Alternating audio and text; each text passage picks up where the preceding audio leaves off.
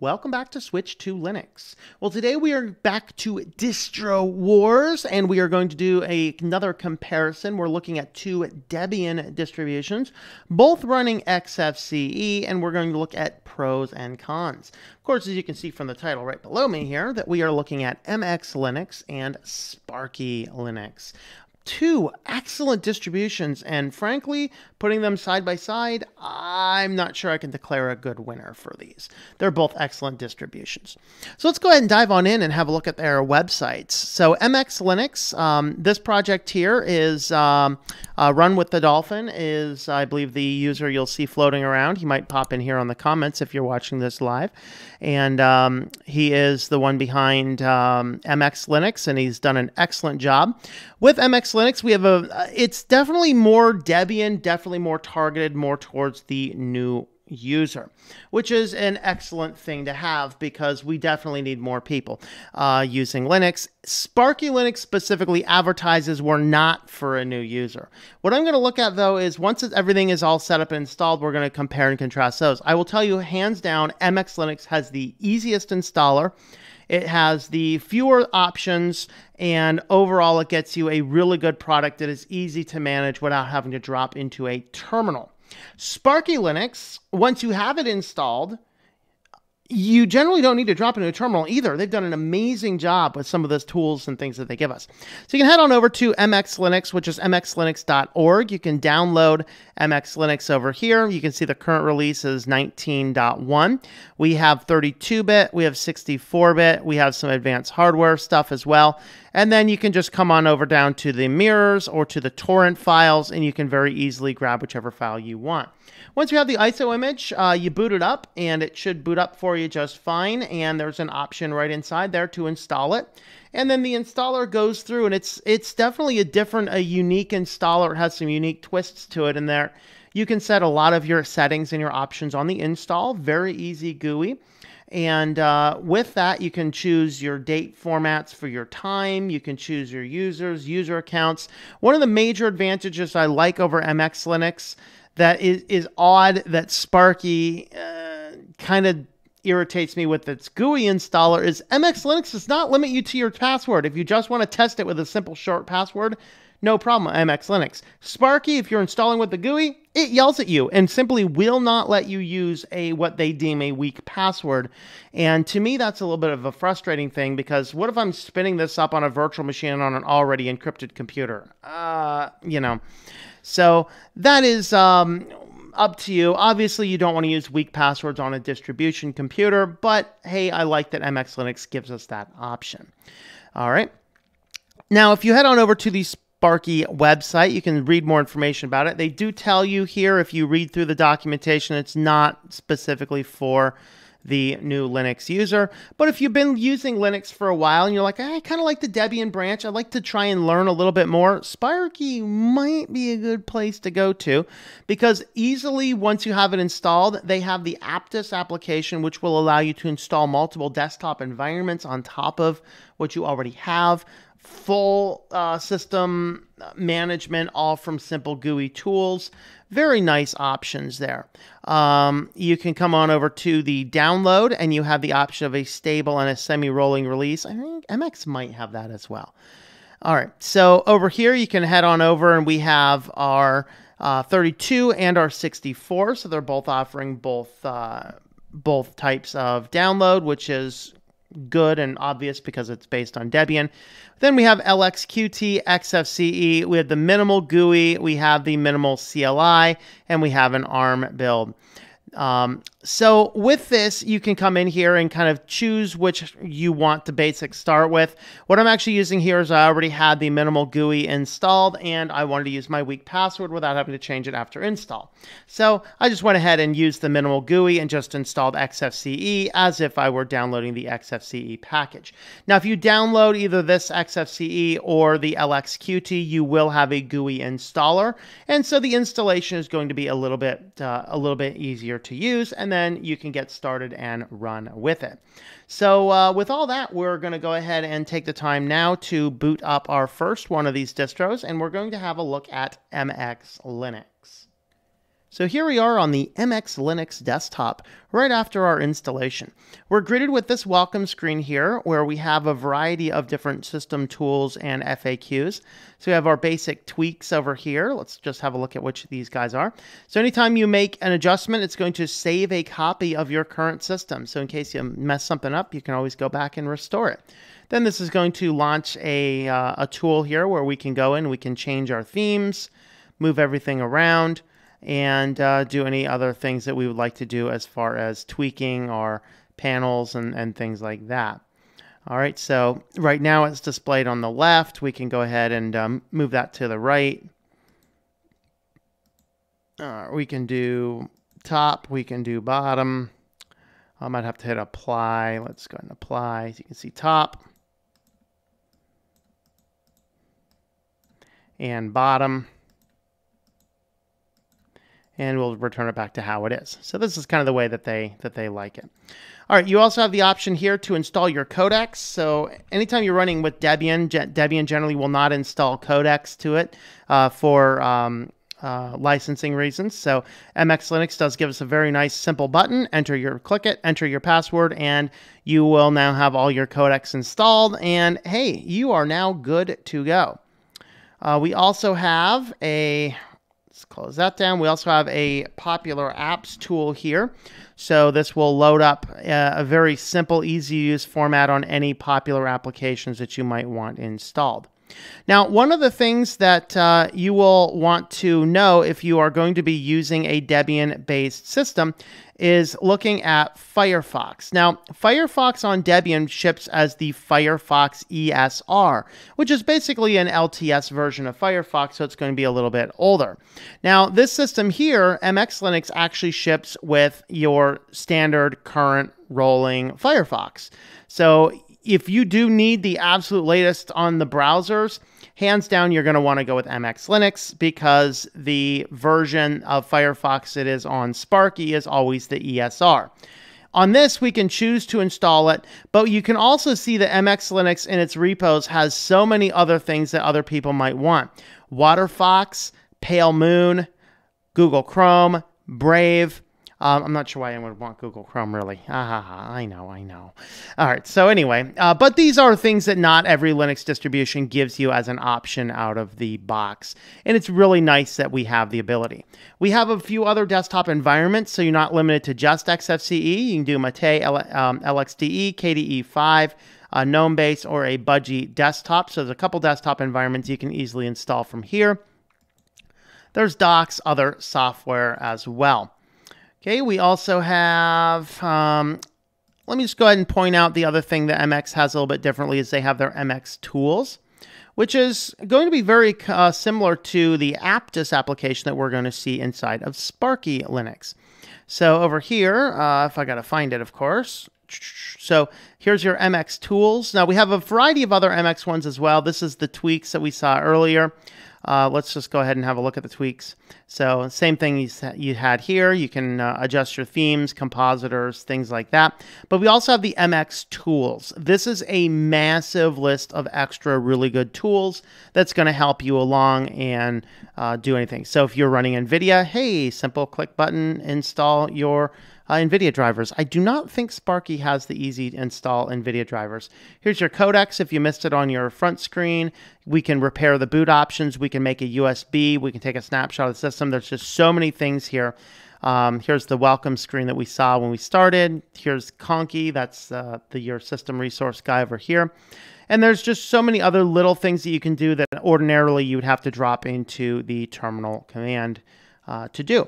So very nice tools inside of here. Of course, everything else is going to be mostly what you're going to find, except we do also have an ad blocker. So the ad blocker is going to work by adding a variety of things.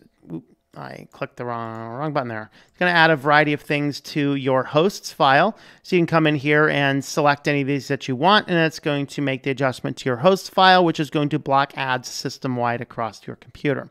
Very nice option inside of here. That, I believe, is another tool that Sparky does not have out of the box.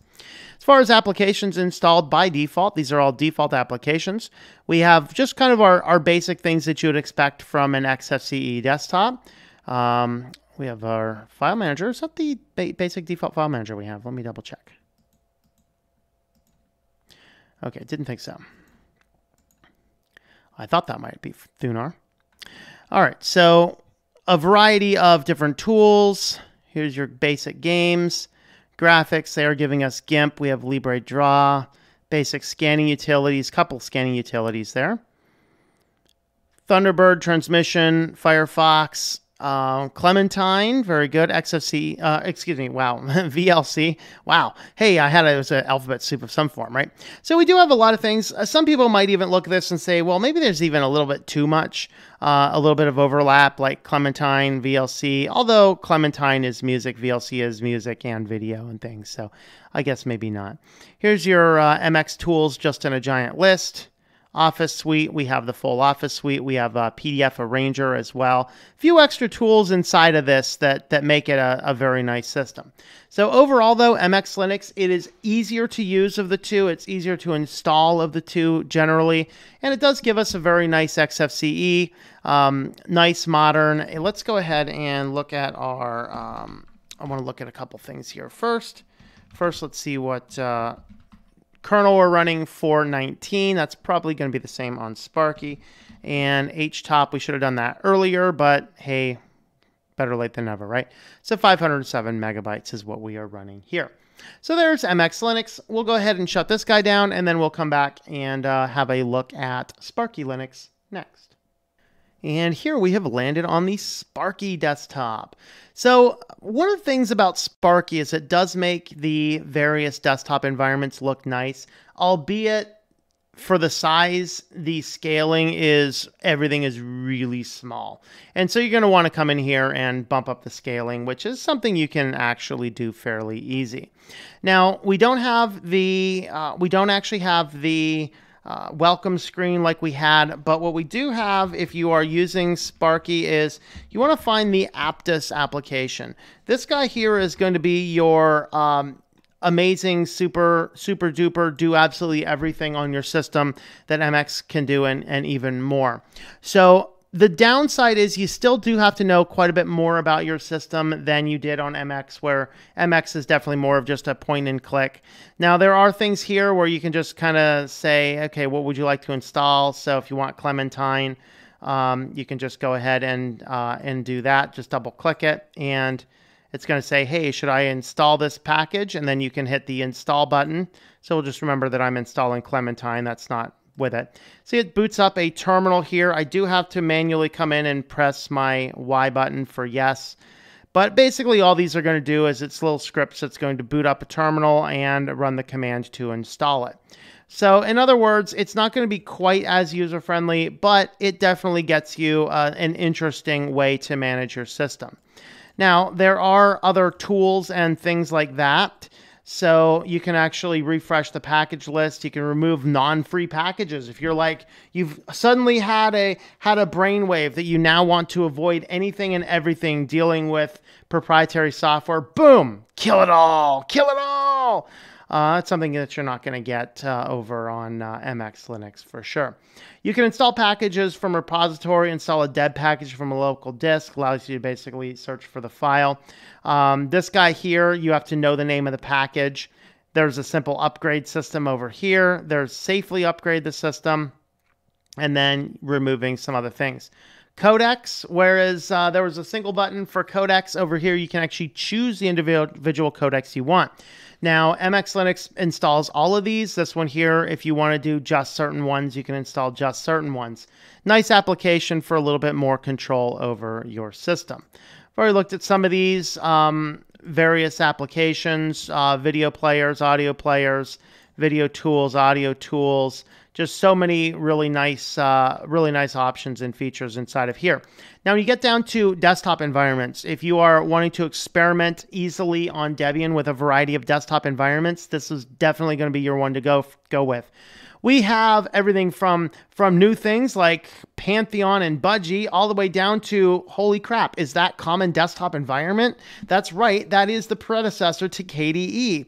So you have so many different things: GNOME Shell, GNOME Flashback, Fluxbox, Enlightenment, Lumina, LXDE, I mean, yeah, they got a lot here. We got our cinnamons. Is anything here really missing? Not that I can recall off the top of my head. But there's just so many options that we have inside of here. Very easy to install. So that is Aptus. Very nice tool for managing all of the different things that you might need to do. Oh, look at this. Snapd. If you want to set up Snapd, you can go ahead and do that. Here's your flatpak support. No problem there. So all that kind of stuff is available. We'll go ahead and let Clementine do its thing and have a look at the other software that it makes available to us. So we'll see here that there's not nearly as many tools inside of this one here. So a little bit more streamlined, more of a minimal build. We do have the option to install Firefox ESR or not. So I went with installing it because why not? Although you can go into Aptus and choose a variety of browsers. So in fact, we should go ahead and do that again when we're done with this. Media, we just have Pulse Audio volume control. Nothing else inside of Office. So very streamlined system, very minimal. And really that's kind of their goal, is to make sure everything is as minimal as possible so that you get a chance to see, build the system that you want to build. Let's see, there's Web. We have Chromium, Conqueror, we have Brave, eLinks, Epiphany, Opera, Google Chrome, Google Earth, latest Firefox, Firefox CSR. I mean, yeah, there's just, this even has more. Hey, we got Tor browser, SeaMonkey, Vivaldi, Otter. I mean, I've never heard of some of these. So we do actually have more options. So overall, it does look like Sparky is going to give us a lot more options than will my MX Linux. It's just going to be a little bit harder to use, a little bit harder to set up, a little bit harder to manage. We didn't actually look at themes over in MX Linux. They pretty much have the MX Linux. This one here, we do have a light and we have a dark. We have a variety of other ones in here that are just kind of your basic XFCE, no big deal. But you can actually go through and kind of choose between more of a light theme and a dark themed system there. All right, so that is Sparky Linux. Overall, I think Sparky Linux is a very good system. Again, it's not for the basic user, the brand new user. So if you're new to Linux, you probably definitely want to steer more towards MX Linux. If you're ready to learn a little bit more and you want to stay on a Debian branch, you want to experiment with desktops, you want to learn just a little bit more about the terminal, get yourself comfortable with it, Sparky Linux is probably the way to go. As far as ease of installation, MX Linux is probably a little bit easier to install in that the installer is a little bit nicer. You have a better configured system right out of the box, although you don't have a variety of desktops to choose from on the install. Whereas Sparky, we have a couple, and then we can actually use the command line installer to start with any desktop that we want. Again, a little bit more involved. But overall, I think that Sparky probably has a few edges up over MX Linux, and it has a more minimal system and a more customizable system out of the box, whereas MX Linux gives you a good platform that you need for a new basic starting user. Sparky is going to be harder to use, so if you're not familiar with Linux and you're just starting out, again, definitely go with MX Linux. But they're both excellent operating systems. They have excellent tools to help out, and I just can't figure out, anything that would knock one of them completely out of the running. They're both great desktops, great distros, I should say. So thanks for coming along here. Let me know all of your thoughts on these in the comments down below.